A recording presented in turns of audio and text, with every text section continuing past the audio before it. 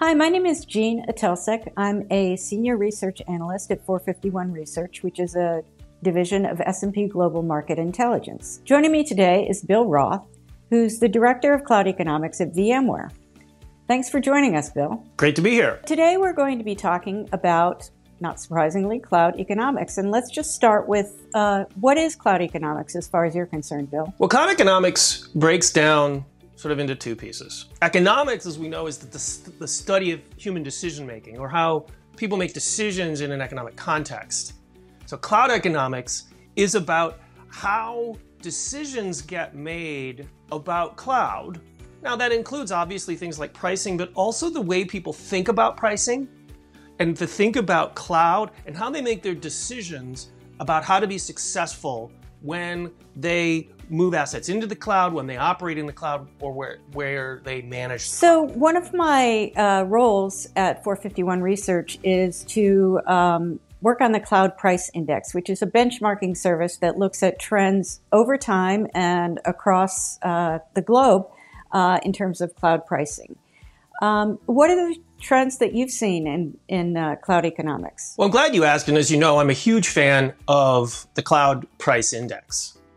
And so the trends that we're seeing, I think, are really threefold. The first is we're seeing a change in sort of the flow of workloads.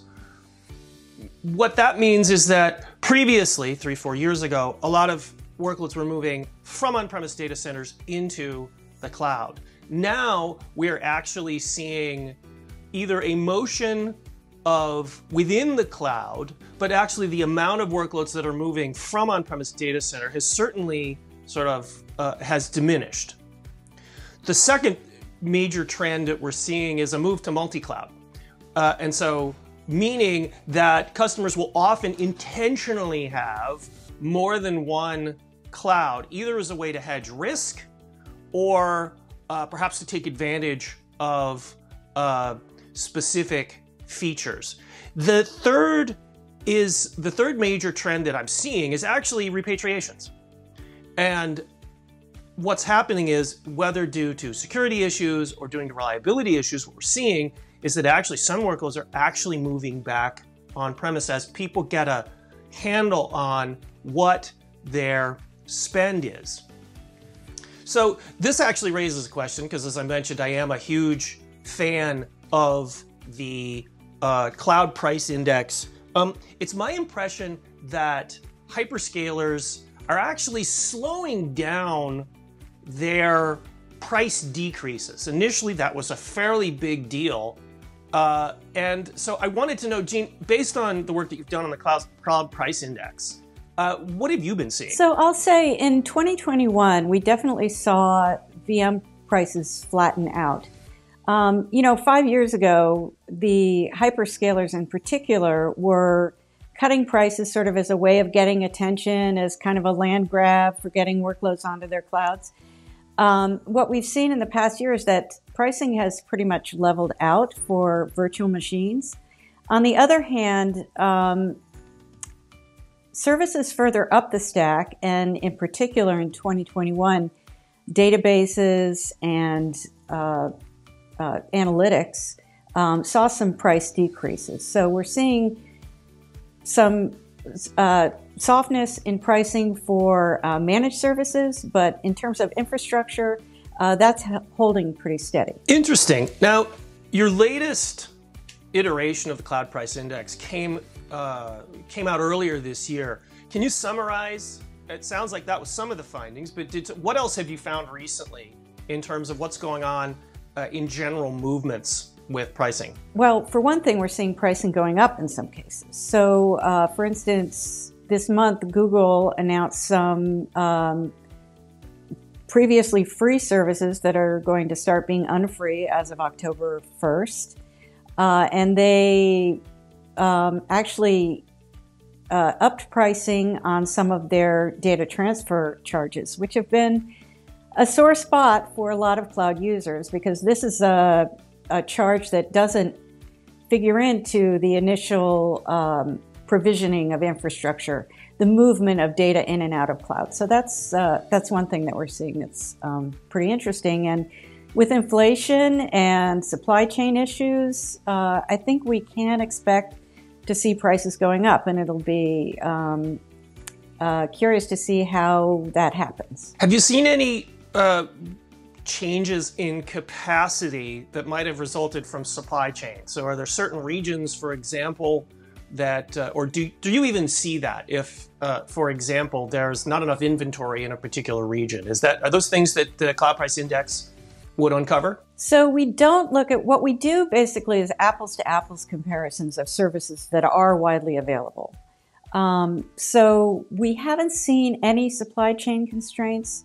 As you know, there's a lot of capacity in these global data center, these global cloud data centers. And some of it is even, sort of offered to customers at a big discount because they want to be making money from what they have online.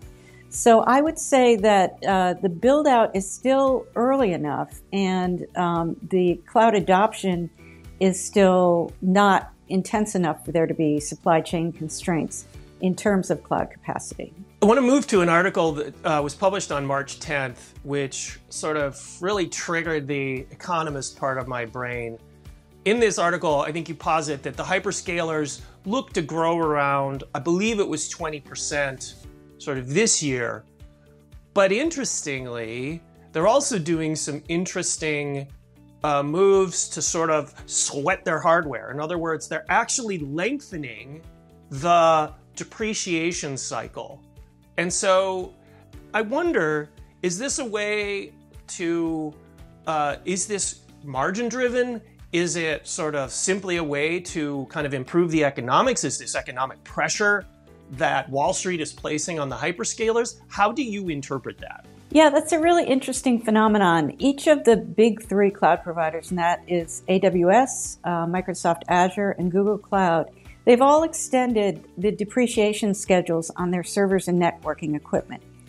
I think there are several reasons for that. For one thing, it was incredible. I believe that AWS said that it was going to add to their revenues to the tune of $1 billion just in the first quarter of this year. So it is definitely a way of sweating their assets. Another factor, I believe that most of the processors in hyperscale data centers, still the large share of them are Intel processors. And the sort of delays in the rollout of Intel's 7 nanometer process for making the semiconductors that power those hyperscaler servers has sort of slowed down the technology refresh that the hyperscalers are willing to do. That's a fascinating point. Do you see any major changes related to pricing or economics based on that the balance between Intel, AMD, and other types of chips? Do you see any sort of appreciable effects as you look at the data between the basket of processors that hyperscalers are using? Yes, absolutely. In fact, the steepest drop that we've seen in VM pricing in the Cloud Price Index was in 2020, and it was due to the introduction of newer, more performant processors. So that has had the biggest impact on infrastructure pricing since we've been tracking the data, which is from 2015. So, and as you know, AMD processors have been making inroads into the hyperscaler data centers, and because they are using a more advanced process and are more performant, that is what has enabled the hyperscalers to continue reducing their the pricing on their virtual machines. Interesting. So have you looked at overall cloud migration costs? I know you focus on the cost of services and the cost of VMs, and things like that. But if you looked at the overall cost of cloud migration, cloud change processes, is that something that fits in the report? So we have in the past looked at sort of a break-even analysis of public versus private cloud. And what we found is that the where that juncture comes depends on the utilization of the private cloud servers and also the efficiency of the engineers and how many servers they can manage at a time. Now, the interesting thing about that was that, in the public cloud, at the time that we did the research, we were presuming 100% utilization of the public cloud. Well, when you describe, pay per use for public cloud, it really is, when you're talking about VMs, it's pay per provision. And there's a lot of waste in the cloud as well. So, in the public cloud as well. So, what we're seeing lately is that DevOps practices have sort of reduced the level of waste and closer matched provisioning of infrastructure to actual application demands. And so, that's one factor that, we've seen that's going to impact the balance of on and off-prem deployments. It's interesting because our research shows sort of a couple of things. And as we look at that on-prem versus cloud analysis, we find that they're highly susceptible to cost of hardware and essentially storage are the two. There's lots of variables. Our model has over 200 variables, but the two that drive it are what is the price of the hardware on-prem and the price of the storage. So there's a considerable discounting. We actually see that has a fairly big effect on the economics of an entire project. The second thing we see, and sort of as somebody who's a fan of behavioral economics, what we see is that oftentimes people look at it and they make their decision based only on acquisition cost. What they focus on tends to be sort of, what is my year one cost? And not necessarily figuring out long-term costs or migration costs.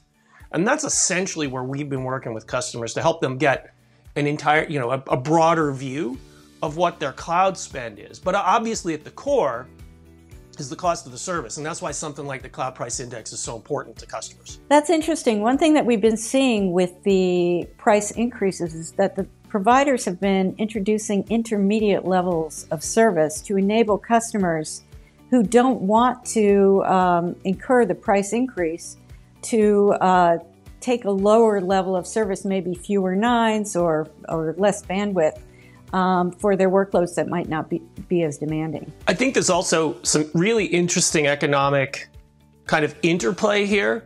Whereas on-prem, you wouldn't necessarily, there's not as big a need because of the upfront CapEx. There's not as much of a need to optimize. And so I think that one of the things that the hyperscalers are being pretty good at is coming up with pricing ranges, as well as helping people understand cost management, which gives a fairly strong incentive to start optimizing. And this comes from, there's a standard thing that happens in developers and sort of operations, where developers always want as much resource as possible. And oftentimes that's, based on our experience, roughly probably 30% more memory and compute than is really actually needed.